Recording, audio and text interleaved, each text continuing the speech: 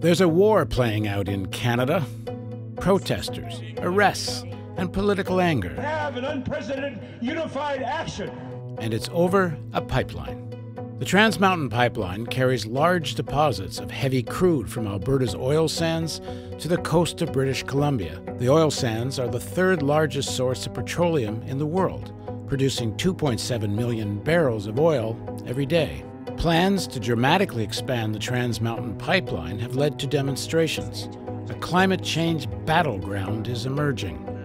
On May 29, 2018, Liberal Prime Minister Justin Trudeau announced his government was going to buy the pipeline to ensure the expansion went ahead. The Trans Mountain Pipeline expansion is a vital strategic interest to Canada. It will be built.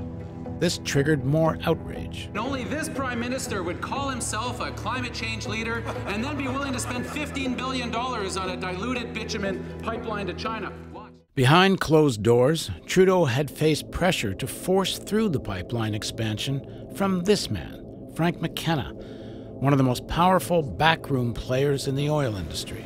In this interview he gave before Trudeau's announcement, McKenna admitted to lobbying the Prime Minister for the pipeline. I know that he's interested in this project. I've talked to him about it as late as during the last number of weeks.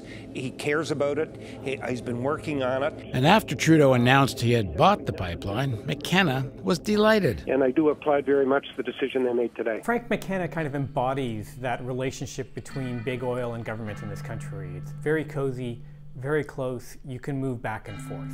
Keith Stewart is an energy analyst with Greenpeace Canada in Toronto. He's basically got his finger in every pie, and he helps sort of communicate across those different worlds. The purchase of the Trans Mountain Pipeline by Trudeau signaled something else. We've seen Prime Minister Trudeau completely abandon, practically, his climate leadership in pushing for a major new pipeline that would drive long-term oil and gas expansion in Canada in service to a small number of private corporations who have an interest in this project. I would characterize the Trudeau government's position on climate change as essentially nonsensical and illogical.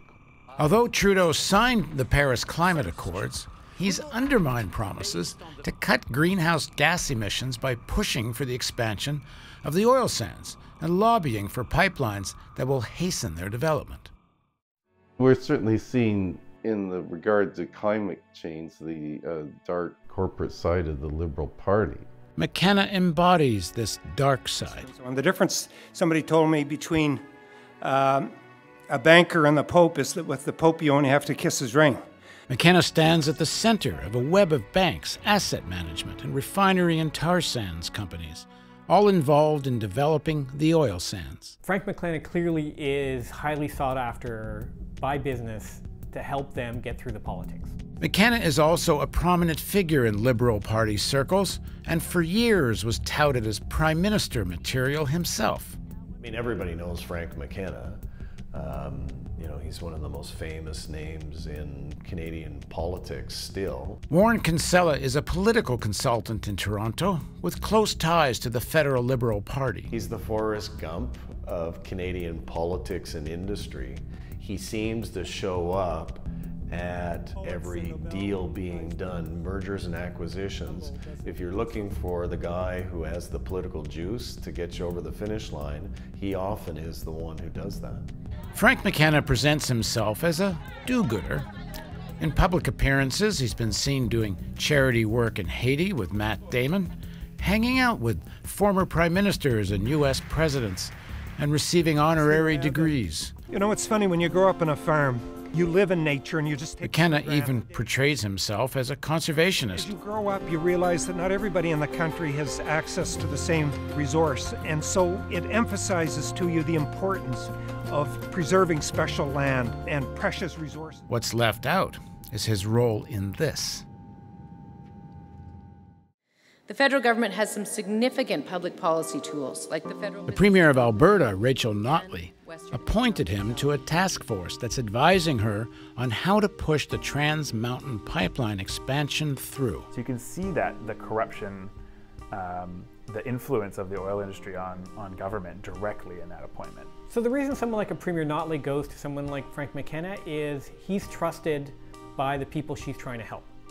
He's trusted by the oil industry, he's trusted by the people who bankroll them, and he knows how Canadian politics works, and particularly he knows the federal Liberals. McKenna rose to prominence in the corporate establishment.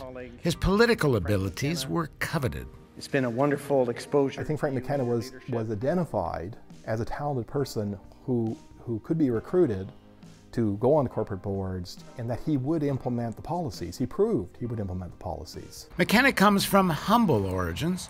He was born poor in rural New Brunswick on Canada's east coast, raised in the home of his grandparents in this tiny village of Appahock. He came from, you know, a rough son of a pig farmer to a guy who's hanging out with ex-presidents and current presidents of the United States. Michael Camp is a former journalist in New Brunswick who covered McKenna's rise to prominence. He's got kind of a boxer's stance, you know, with his feet planted firmly on the floor. He's a presence. I mean, he comes in the room, you notice him. After receiving his law degree, McKenna became leader of New Brunswick's Liberal Party in the 1980s. I also believe that the kind of liberalism that was being espoused at that time did not work later on, so to speak. McKenna, like his contemporaries Ronald Reagan and Margaret Thatcher, was a new kind of politician, a self-described liberal who supported austerity and other neoconservative notions. As we evolved, we came to a situation where we realized some of those programs, like unemployment insurance, made us more dependent rather than less dependent. He is a business liberal. He is a blue, and in the view of some, a blue liberal. You know, there's some liberals who will say privately that he's not liberal at all, that he's a conservative.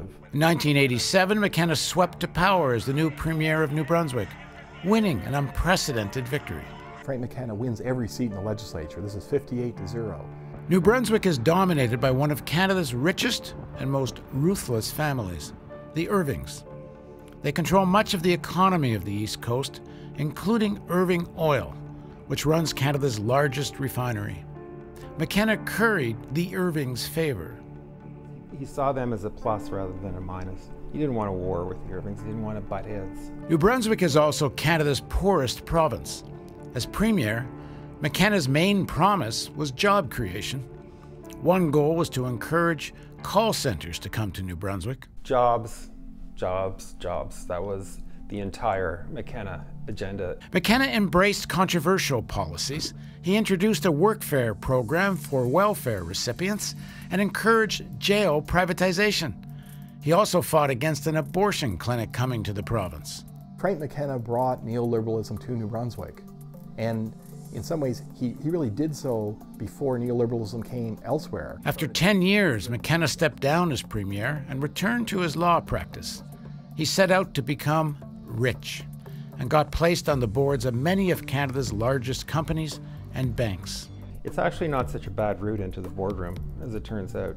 You're dealing with all the captains of industry, and they get to know you and they want favors from you, and afterwards they reward you. One company he began to advise was the Carlyle Group, a Washington, D.C. based global private equity firm with major assets in the U.S. defense industry and close ties to the Bush family. So he gives them some shine. McKenna was even invited to attend annual conferences of the exclusive Bilderberg Group. It's the place where the so-called captains of industry and commerce and politics get together to talk about issues. As a sign of his growing ties to America's political elites, McKenna became friends with the Clintons.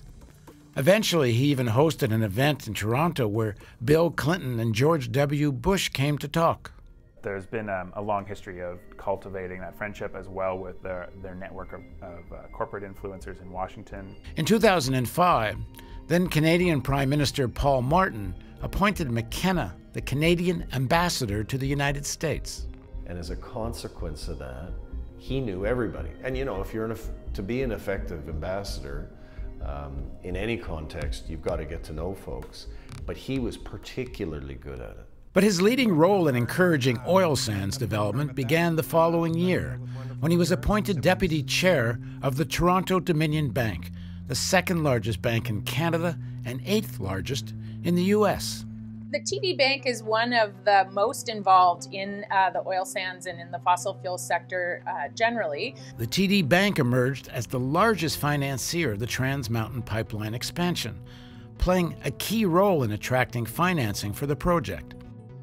The bank is also the second largest investor in Alberta's oil sands projects, investing almost $19 billion over the past 3 years. TD has direct ownership shares in Canadian Natural Resources Limited, for example, in Cenovus and Suncor. Those are 3 of the 5 largest oil sands producers. They also have ownership stakes in oil sands pipeline companies such as TransCanada and Enbridge. But perhaps more importantly, TD is a major financer of the fossil fuel sector through lending and underwriting activities. The TD is one of the biggest financiers of the Keystone XL pipeline connecting the oil sands to the Gulf of Mexico. Banks have collectively raised $5.8 billion to see the Keystone built.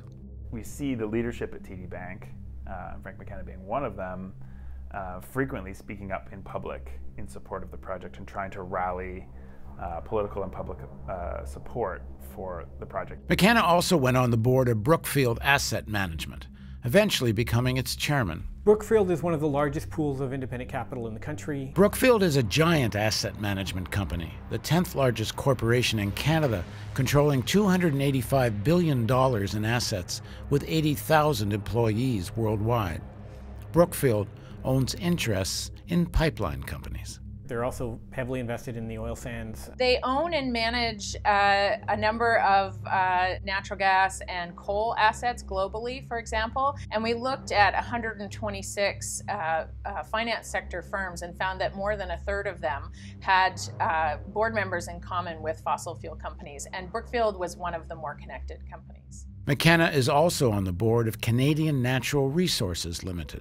Canadian Natural Resources is one of the largest oil sands companies in Canada, and it's actually been doubling down in the oil sands. So it has a direct stake as a company in the discussion around export pipelines. And at the moment, its business is constrained by the lack of pipeline capacity in future if it wants to grow. But as a champion of the oil industry's interests, things have not always turned out well for McKenna. He went to bat for the Irving family when they tried to partner with TransCanada to build the Energy East pipeline from the oil sands to Canada's east coast. TransCanada pulled the plug on that project in 2017.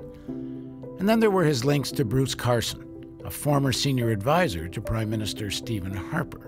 Bruce Carson was a fixer for Stephen Harper. In 2009, Carson was made co-chair of an oil industry front group, the Energy Policy Institute of Canada, to lobby for the sector's interests, even though he was a convicted fraudster and disbarred lawyer. McKenna accepted a position as co-chair alongside him. 3 years in, Carson was charged with influence peddling. Political consultant Warren Kinsella questions McKenna's judgment in associating with Carson. That wouldn't have been something that I would have done. McKenna's role in pushing the oil sands is even more troubling. Climate scientists call the oil sands one of the world's climate change hotspots. They've warned that the 2.5 trillion barrel oil deposit must remain in the ground for Canada and the world to meet its emission targets. Targets set to prevent permanent and catastrophic climate change. You know, whether you're TD, whether you're Brookfield, whether you're any of the other major financiers, if you're banking on the oil sands, you're basically making a bet that the world is going to fail to act on climate change. Because the only way those projects make sense economically is if we fail when it comes to the Paris Climate Agreement.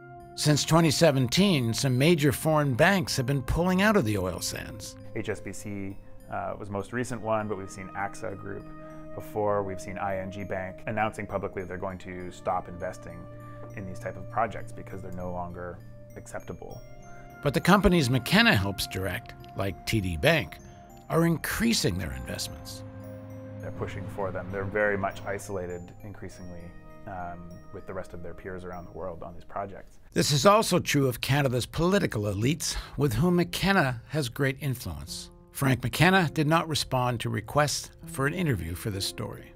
Well, I think what we've seen over the last few months, especially with the whole debate around the Kinder Morgan pipeline, is just how difficult it is for our political leaders to disentangle the public interest from the private interests of the fossil fuel sector. In August, a Canadian court ruled that because the government had failed to consult with Native groups about the Trans Mountain pipeline, the construction of its expansion would have to be halted. Good afternoon. There's now tremendous political pressure on Prime Minister Trudeau to sidestep the court's decision and push the pipeline through.